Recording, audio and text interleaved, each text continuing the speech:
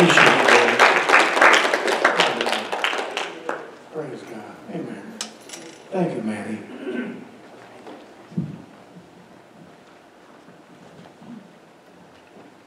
Whenever I give a message, sometimes I don't know who's going to be there to hear it for sure. And when I struggle putting a message together, whether it's writer's block or whether you're just having a hard time trying to put it all together, to frame it the way you feel inspired to do it. This is one of those kinds today that I struggle throughout trying to pull it together. I had a very busy week, but the Lord just kept bringing me back some thoughts. So whoever's here today for this message, this may be something special for you, for all of us, but especially for someone maybe. And I know when I kind of go through struggles putting together, framing a message, God must have something in mind, because sometimes I'll start thinking, read somewhere else in the Bible, maybe I'll go a different direction. But then I keep coming back to where I originally was, and I just lock myself in and just find God's word for today. And this was kind of what happened with this. The model and radical prayer. The Lord's Prayer is called the model prayer. And I'm saying to you today, it's a radical prayer. Thy kingdom come. In the New Testament, the kingdom of God is mentioned 68 times in the New Testament.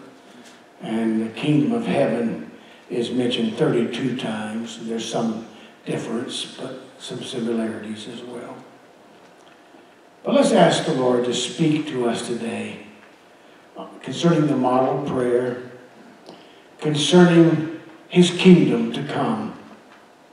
Father, we ask you to anoint the words today that you have given us, the words from your word that makes all the difference in everyone's life. Your word is a lamp unto our feet and a light unto our pathway. God, we thank you for that word, that everlasting word of God that changes everything in our lives. Speak again, fresh and anew, to us this morning. And everybody said, amen. Amen. I love the Lord's Prayer. It's a wonderful prayer. Submitting to the ways of Jesus won't help you make friends. Can I say that again? Submitting our lives to the teachings and the ways of Christ is not going to win you friends necessarily, or help you make friends with the world. Instead, when we submit ourselves to the teachings and ministry and the teachings of Christ, you're joining a revolution, not a Tupperware party where you make friends. No, it's a revolution. And it's a revolution against the kingdoms of this world. Come on. The kingdom, thy kingdom come.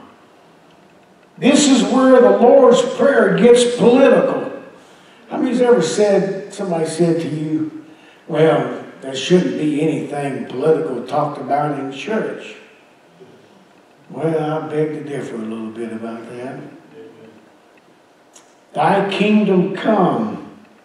Thy will be done on earth as it is in heaven.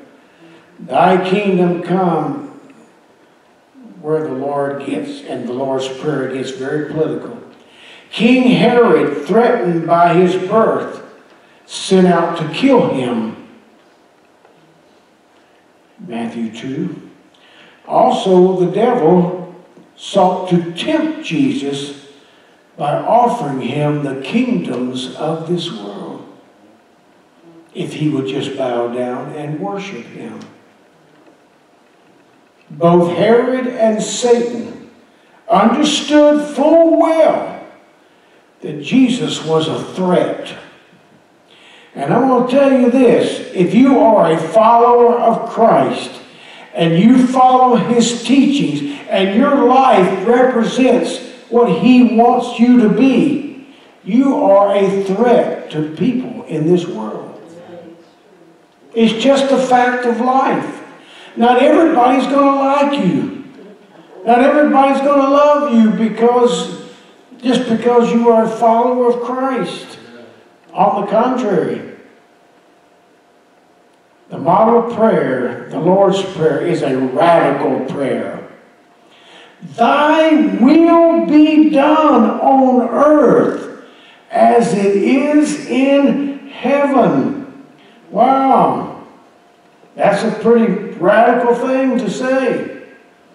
The tendency today is to serve a domesticated Jesus. Do you like that term? A domesticated Jesus, one where we can tame His teachings down a little bit. We don't need to be too radical. We need to be winning people.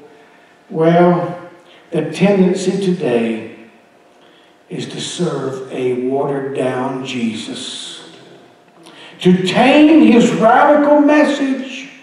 The teachings of Jesus in the Beatitudes hardly make the case that the kingdom ushers in an easy way of life. Not so. In fact, if you have people really liking you a lot, and a lot of them, you might want to check your testimony. Because something may be wrong. Someone said, if you've been arrested for being a Christian, is there enough evidence to convict you? What a good question to ask. Yeah. Let me go through the Beatitudes a little bit. Blessed are the poor in spirit, because maybe they're conscious of their moral poverty. For theirs is the kingdom of heaven. The kingdom is now spiritual, but will yet be physical in the future. Blessed are they who mourn, who are grieving over their personal sinfulness. Blessed are those who mourn, for they shall be comforted. Blessed are the meek, for they shall inherit the earth. That sounds good, doesn't it? Blessed are they which hunger and thirst after righteousness, for they shall be filled. This all sounds good, doesn't it? Blessed are the merciful, for they shall obtain mercy. How many would like some grace given to you? If you want grace, you got to give grace. If you want a lot of grace, you've got to give a lot of grace. If you want a lot of God's favor, you've got to give a lot of favor yourself. Blessed are the pure in heart. Boy, my mama said this was one of the greatest promises in the Bible. Blessed are the pure in heart, for they shall see God. Wow. I believe that may be one of the greatest promises in the Bible. Blessed are the peacemakers, for they shall be called the children of God. Blessed are they which are... Oh, it gets dicey now, excuse me. It starts getting a little dicey now. The other sounded good, and it was very good, but now it starts getting a little dicey. Blessed are those which are persecuted for righteousness' sake. The self-righteous will always persecute the righteous. I said the self-righteous will always come after the righteous. Blessed are they which are persecuted for righteousness' sake, for theirs is the kingdom of heaven. Yes, Matthew is the only one that uses that term 32 times, the kingdom of heaven. That's another study in itself, the kingdom of God, the kingdom of heaven. But verse 11, blessed are you when men revile you. Ooh, it's getting more dicey now. And persecute you, and say all manner of evil against you falsely for my sake. Ooh. But I like this verse 12. But rejoice and be exceedingly glad, for great is your reward in heaven. For so persecuted they the prophets which were before you. God's way and God's way of living will bring persecution. Yes. Let's go back to our notes. The petition in the prayer of Gethsemane in the garden. Your will, not mine. Not my will, but yours be done. 4 words, your will, not mine, is the hardest prayer to pray in your life. There's not a harder prayer prayed in the Bible, in the 66 books, other than those 4 words, your will, not mine. Those are difficult prayers to pray. But it's a prayer of obedience, not resignation. Your kingdom come, thy will be done on earth as it is in heaven, gives us true meaning to authentic Christianity and how to live it out. Are you listening to me? Your kingdom come, your will be done on earth as it is in heaven, gives us true meaning to authentic Christianity and how to live it out. If you want to live the Christian life and live it to the fullest, it's always your will, not mine. It's always that. On earth, as it is in heaven. The phrase, on earth, as it is in heaven. We pray for the inbreaking of God's kingdom here and now, not just later. I said we pray in the Lord's Prayer, on earth as it is in heaven. We pray for this inbreaking of God's kingdom here and now, and not simply far off into the future. When we pray the Lord's Prayer, on earth as it is in heaven, now, not just later, on the other side of eternity. As surely as Jesus has come and this world has already experienced the resurrection, we know that the coming kingdom is inevitable. Listen, I don't care what the Democrats do. I don't care what the Republicans do. I don't care what the independents do. I don't care what anybody does. God's kingdom is inevitable, and He's in power in a spiritual sense, and the literal kingdom will come, and nothing will stop it. Thy kingdom come, thy will be done on earth as it is in heaven. It is inevitable. Go mark it on your calendar. Chisel it in stone. It's going to happen. God's kingdom is above all. And nothing will change that. It doesn't matter what man does or what man tries to do. It will not stop the kingdom of God. But our prayer is that we experience, this is important. When we pray the Lord's Prayer, we pray that we will experience more and more signs of this kingdom in this life. That we understand it more fully in this life and not just for the life to come. We need the world to see God's kingdom in us manifested now. They need to see it now. I read this somewhere just a few days ago. If the living knew what the dead knew or knows, the whole world would follow Jesus Christ. If the living knew what the dead know now, the whole world would follow Jesus Christ. This is the way to describe it. This is good verbiage here. We're talking about the kingdom of God. This is the already, but not yet.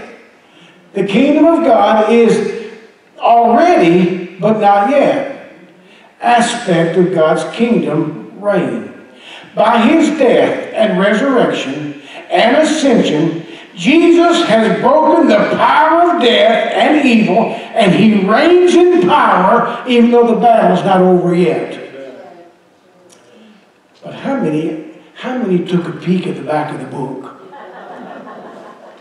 And you know who wins? Yes, the already but not yet aspect of God's kingdom reigns.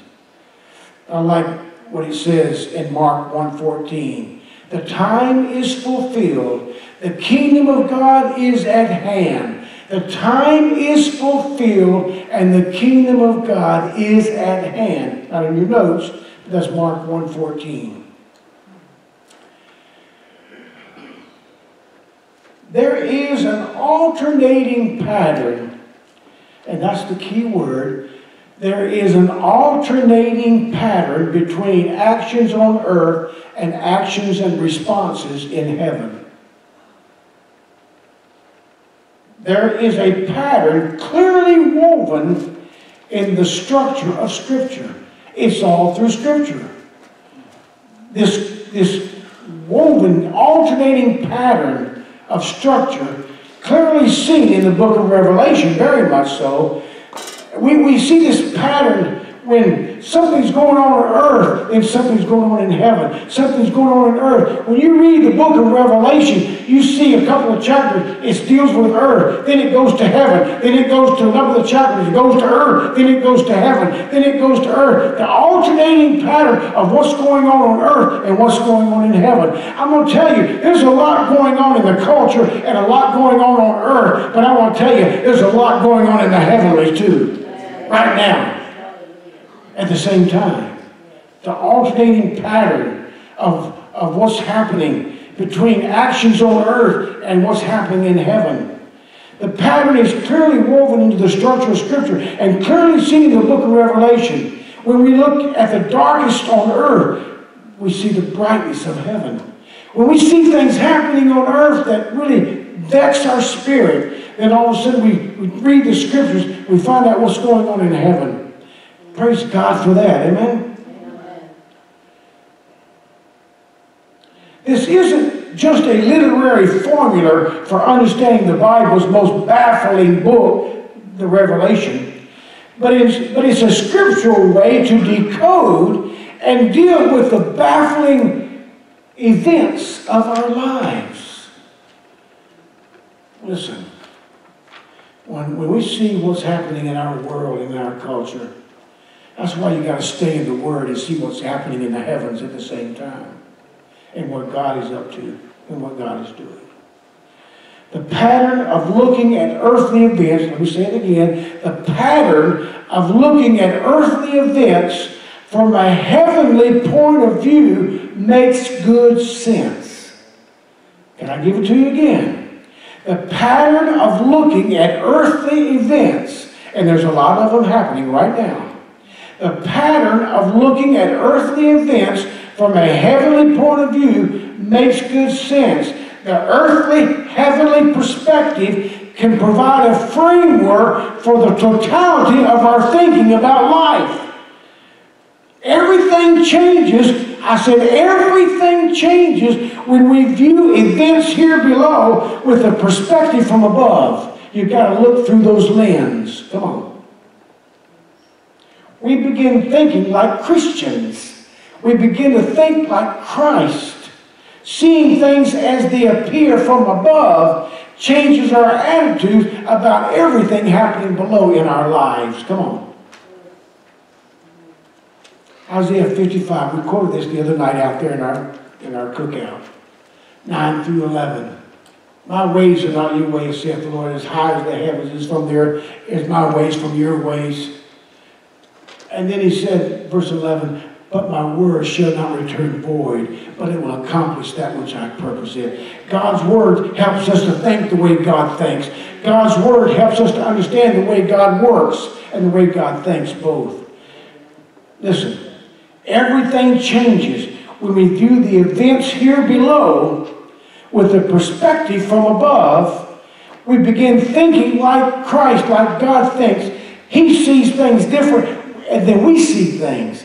And we need to see them from a heavenly perspective, from the Word of God perspective as well. Both.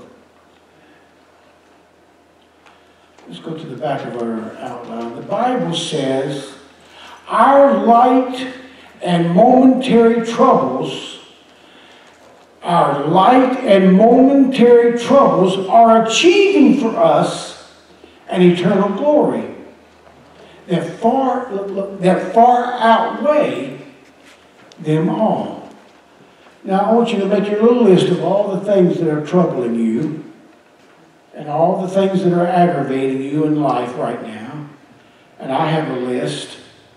The Bible says our light and momentary troubles are achieving for us an eternal glory that far outweighs them all. Come on. So, everybody say so. So, if that's true, and it is, because God's word is true, so we fix our eyes not on what is seen, but what is unseen. Come on, somebody say amen. We fix our eyes on things not seen, but things that are unseen. Come on. Since what is seen is temporary, but what is unseen is eternal. Come on. You got to do this exercise. You got to do this or you can't make it. You got to do it. The Apostle Paul wrote in Romans 8:18, I consider that our present sufferings are not even worth comparing to the glory that is being revealed to us. It's not even worth comparing when you think about it. James says a lot about it. We won't talk, but he says there is wisdom that's from below and there's wisdom from above. Which one do you want to use? We achieve true wisdom only, everybody say only, when we view the events of earth from the perspective of heaven. We must understand our daily affairs from God's vantage point. We must understand our daily affairs from God's vantage point. How does God see this? The book was written, what would Jesus do? I'm going to have you write another book. What does Jesus think? What does God think about this? How does God view this from his vantage point? Across all the experiences of life, God's Word gives us heavenly commentary. I said God's Word gives us heavenly commentary on our earthly days, and we look for wisdom that is from above. We can't deal adequately, I said we can't deal adequately with world events or personal challenges unless we see them from Christ's perspective who sits on the throne today. Come on. Yes, amen. When we see things horizontally, we feel confused and sometimes overwhelmed. But when we see things vertically, life makes sense, including the direction where history is going. Oh, I'll tell you the truth. That is so true. You've got to stop looking horizontally. You've got to start looking vertically. When I see where we are as a nation, when I see where we are as a culture, I'm telling you right now, as much as I stand before you 2.5 weeks ago, I felt God speak. I told you this. I felt God speak to me a word in my spirit. I don't have it to happen very often in my lifetime. He always inspires. But I felt a word spoken in my spirit that things are much worse than what we even know. than what we can even comprehend. It's much worse in every front, in every direction. Much worse. But Luke 21:28, when you see these things begin to come to pass, you don't look down and be depressed. You look up, for your redemption is drawing closer and closer. Come on. Everything changes when we interpret events below with wisdom from above and see things as the Lord sees heaven and does things in heaven. Everything changes when we view through the lens of Scripture. Everything changes when you see things through the Scriptures, through the lens of the Scriptures. Come on. Every circumstance is manageable when we see it from the perspective of the eternal throne of our soon-coming Christ. Everything is manageable when we see it from the perspective of the eternal throne of our soon-coming Christ. In the half of Revelation 1 says, sum up the book in one phrase and serves as the statement of purpose. And it goes like this, Revelation 1:1, the revelation from Jesus Christ, which gave him to show his servants what must soon take place. The revelation from Jesus Christ, which God gave him to show his servants. Who are his servants? Are you one of his servants? What must soon take place. The information in the book of Revelation isn't for the world. Listen to me. The information in the book of Revelation isn't for the world. My sister went to a college, Mercer University, a very prestigious college in Georgia, and her Christianity professor told her that the book of Revelation had no more value or meaning than a Sears and Roebuck catalog.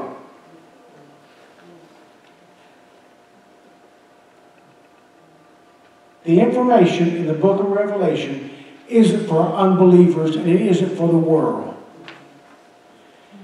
which disregards it. It is for Christ's servants, followers, who value its message and long for the Lord's appearing. Come on. It's for those who know Jesus as their Savior and are eager for details about his return. Come on. Notice the word must. This verse says to show his servants what must take place. The events described in this book are pre-planned, preordained by the author of time and eternity, and they will happen as exactly as announced. They must happen with no interruptions, and nothing can delay or derail them. They will take place as they have been preordained and predetermined. Can somebody say amen? Amen. God will fulfill his word. And don't forget, in that verse 1, even though it's been nearly 2,000 years since these words were written, the word soon is in that passage. And this word soon from the Greek can be translated quickly or it can be translated suddenly, indicating that these events, once unleashed, will come with sudden force. Soon is a relative term. To the eternal God, to him in the heavens, 1,000 years is like a day, and a day is like 1,000 years from the heavens point of view. Okay? Now, he views the calendar from the perspective of eternity. Translation, it means that Jesus died and rose from the dead and ascended to heaven only a couple of days ago.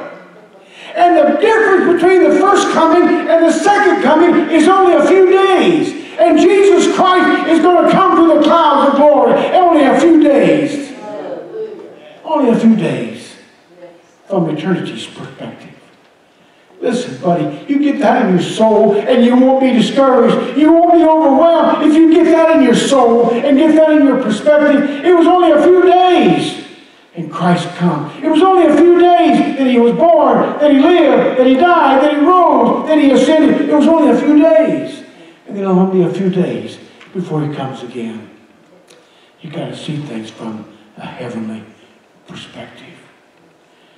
And I finish with this. The quote, even so, come quickly, Lord Jesus.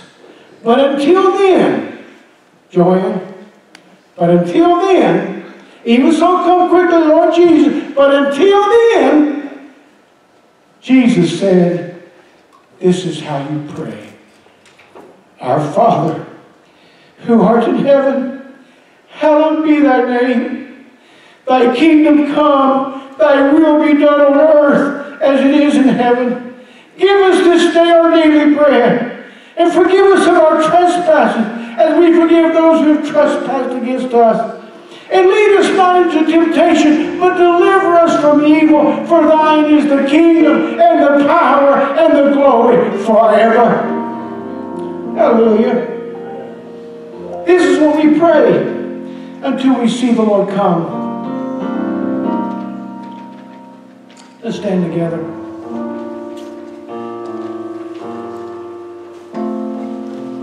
Would you sing with me? Look at your notes, because you'll have the words.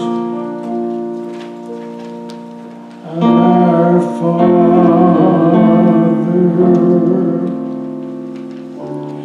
who art in heaven,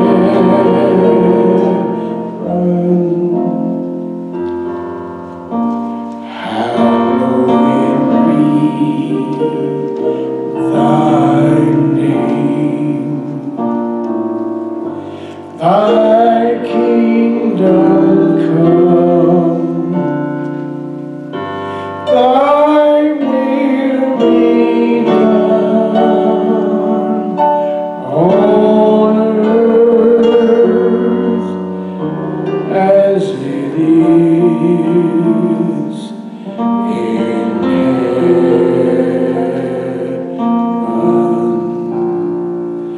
Give us this day our daily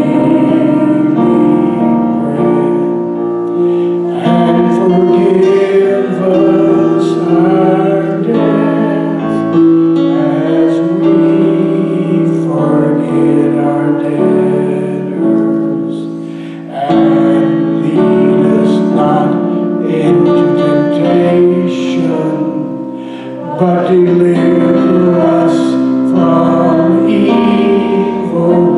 For thine is the kingdom, and the power, and the glory forever.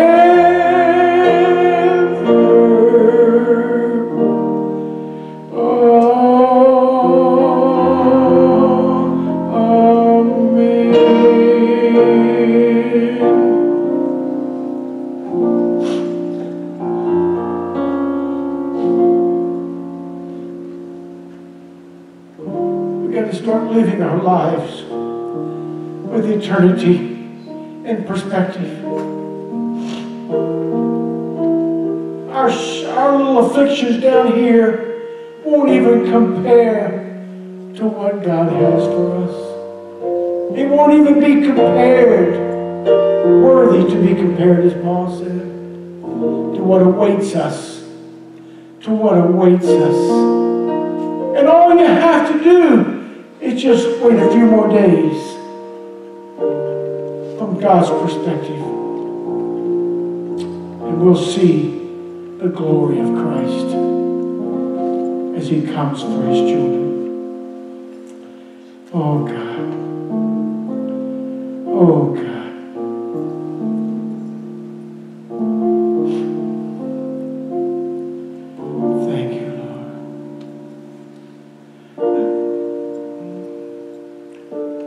Say thank you, Lord, for saving my soul. Jody, let's try that one.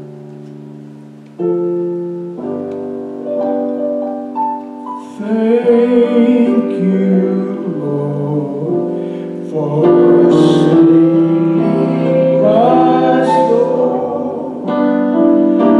Thank you, Lord, for making me whole. Thank you, Lord, for giving to me thy great salvation, so rich and free. One more time. Thank you, Lord, for saving my soul. Oh God. Thank you, Lord, for making me whole. Thank you, Lord, for giving to me thy great salvation, so rich and free. I got a call yesterday morning about a pastor who I knew of. He's a pastor of a church close to where some of my family live in Alabama. And my family even went to that church where he had pastored. One of the faithful people of the church came to Friday morning to check on the church and the trash, make sure it's out to be picked up. And he's one that comes to help out at the church property. And he saw a car parked, just the back of it, behind the house behind the church. And he just barely saw just a little bit of the car. And he thought, what is that car doing there? That's just unstrange. And he goes to the car,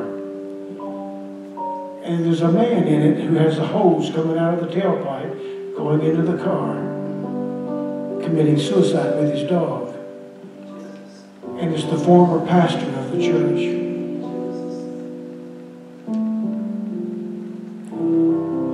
He lost his wife. He lost his mother in death. And there was a series of deaths in his life that were quite amazing. But here this pastor could no longer see things from a heaven perspective. All he could see was earthly. That's all he could see. And so therefore he takes his dog and pulls the hose into the car from the tailpipe. To him and his dog would commit. He said he prayed about it. When they finally pulled him out, he was almost dead. But if the man had not saw the tail of that car, and the moment that he saw it and opened that door and pulled him out, he would have died.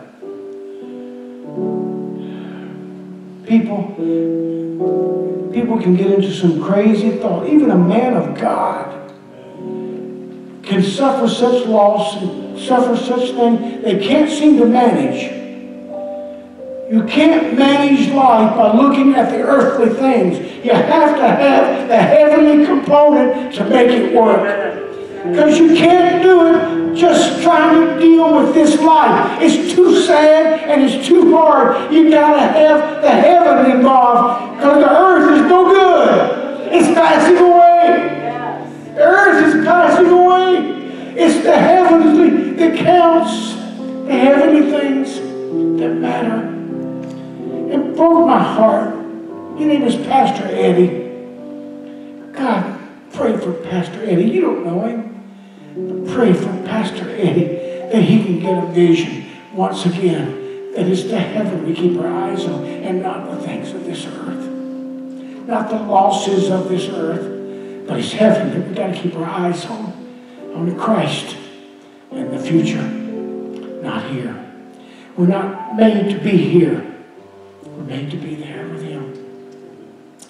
say the Lord's Prayer on a regular basis and say it this way: Thy kingdom come, thy will be done on earth as it is in heaven. Father, I thank you for these people here today.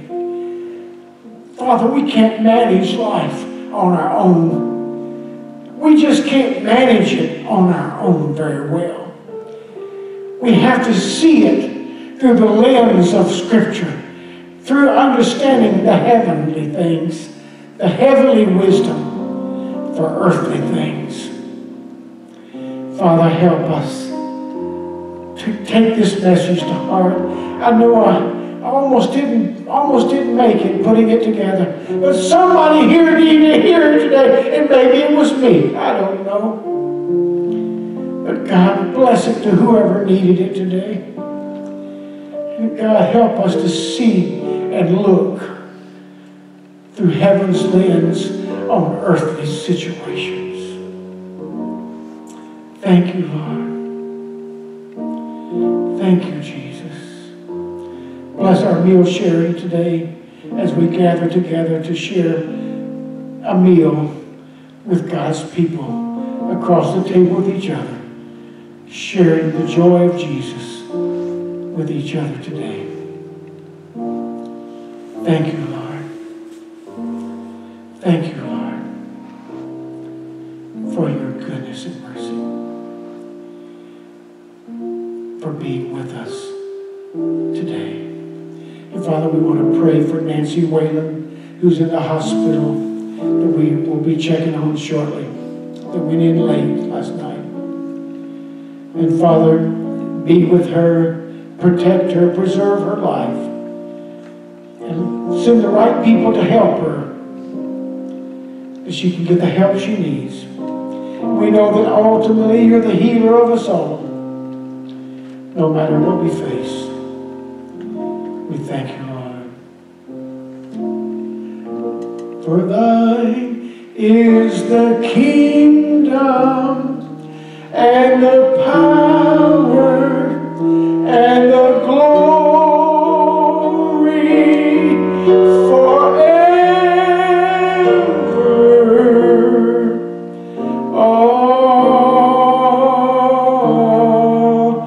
Amen. Thank you, God. God love you. God bless you. And join us. We have food down there for you. All you have to do is get your way down there. God love you. Bless you.